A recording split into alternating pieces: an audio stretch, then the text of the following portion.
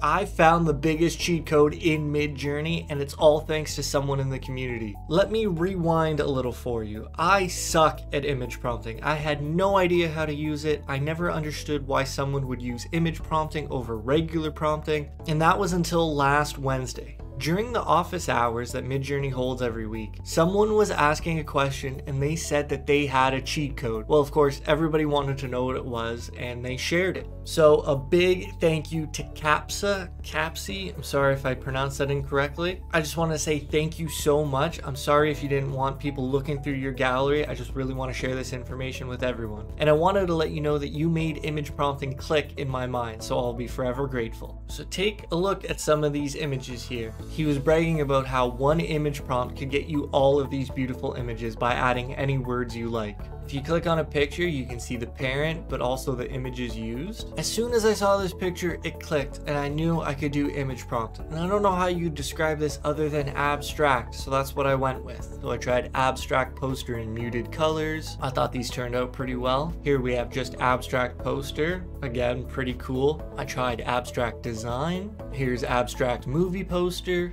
Abstract graphic. Abstract design in muted colors. You get the idea. This one I thought was pretty cool. Here's abstract infographic in muted colors. I could really see the potential in these images. So then you have to go about upscaling them. I chose some of my favorites, and then I got to prompting. It's really easy. All you have to do is right click on an image, hit copy image address, paste that into your Imagine prompt followed by any words you like. So I took this image and I added the Joker. This is what it'll look like after you generate. Here's the images.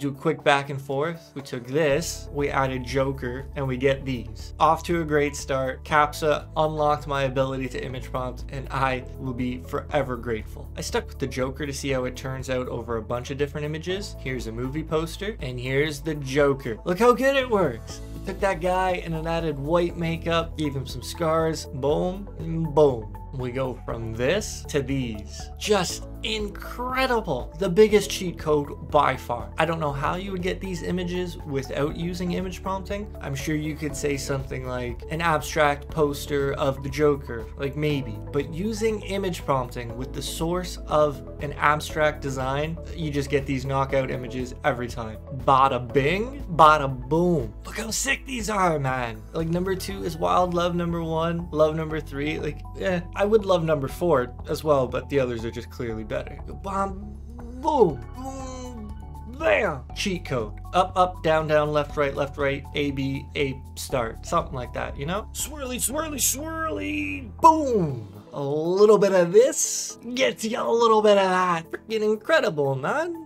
Look at number 4, just swirling through the leaf. Oh God, they're all beautiful. Best cheat code ever. Is it cheat? If it becomes easier to make good images, does that lessen the power of the images? Do people really care where you get your images from? Or are they just interested in the final result? Let me know what you guys think in the comments. Is this tech good for humanity? I don't know. What's this gonna make? Let me spoil it. It's awesome. Look, how does it do that? How does it add just the right amount of what you're asking for with the perfect amount of the original abstract design? How does it do that? Number 1's awesome, but I think number 2 is stunning with these like crystal pieces coming out of the side of his head. And then number 4's got these like dust particles or paint splatters. I don't know what you call, oh, just, what can you say? We go from this to these. Pretty, oh man, look how, I try not to be redundant in these videos, but I know it's just impossible. I'm showing you the greatest thing ever, and I can't get enough of it. I have a couple more. I'm sorry if these are getting boring to you. They'll never be boring to me. Here we go. Abstract design turned into the Joker. Here's a fun one. Here's the infographic I like. Pure gibberish, but it looks like an infographic. So what's it gonna do? It freaking adds little infographics to the Joker. Like, if you want to talk about the utility of AI, it is right here. This is the best inspiration I've ever seen for concept art in terms of what you could accomplish. Imagine actually filling in the details around these pictures with, like, you know, maybe info about the Joker or info about any subject. Granted, you change the Joker to whatever you're talking about. It would just, endless, unique graphics at your fingertips in 30 seconds or less. AI is the best. So I just wanted to show you what the 2x3 looks like. This is abstract movie poster. And then here here it is with the Joker. Quick back and forth. Look how good those are. Number 3 is like missing an eye, but it's right down the center.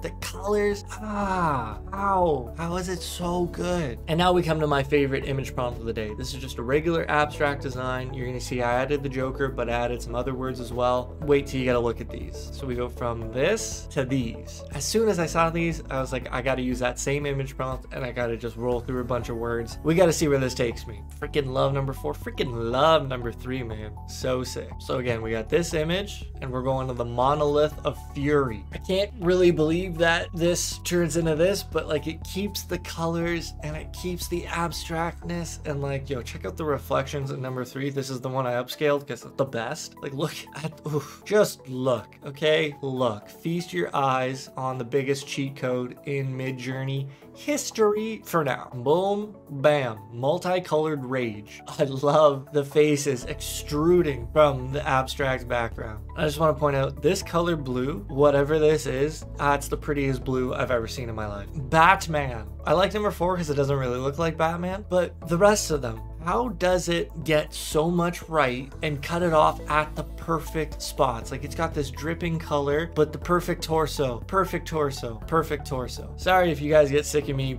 praising the AI. I just really wanted to point out how powerful it is to make your own abstract designs, image prompt those abstract designs with anything you choose, and you'll get the best stuff ever. Here's just the word synthwave. One of my favorite styles. Look at the colors it adds. Peep these reflections. It's almost like 1-to-1. It's basically perfect. Like, it's so good. Sticking with that though, I went with synthwave car. Freaking love these. Look at the depth of the car in front of the background. Yeah, just so inspiring. We go from this, we're gonna add chibi eagle, and we're gonna get these cute little guys. Look, he's carrying them on his back here.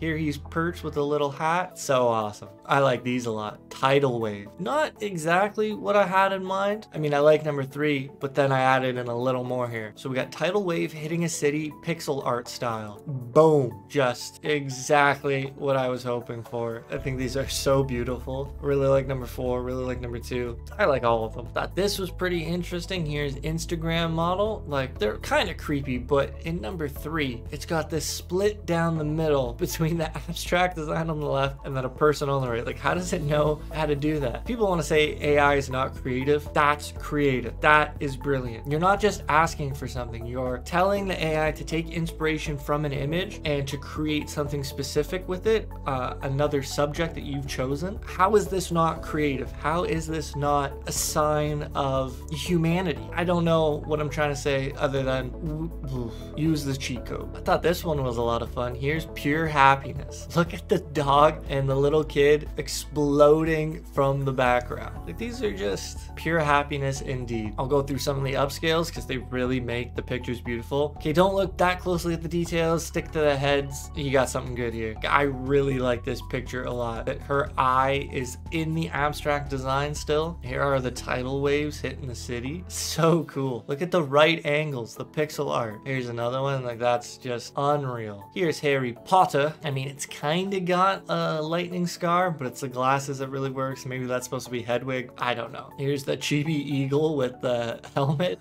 I don't know. That's pretty cool. But peep these synthwave cars. Go good at it. And the reflections though, top notch. Nasty. Super nasty. The monolith. Look at the reflections. Anyways, what can I say about this stuff? So there you have it. The biggest cheat code I've ever seen. Huge thanks to Caspa for letting me and the community know about this. I'm so happy to share it with you guys. It fires me up. I hope you're all doing well. Take care, and I'll see you next time.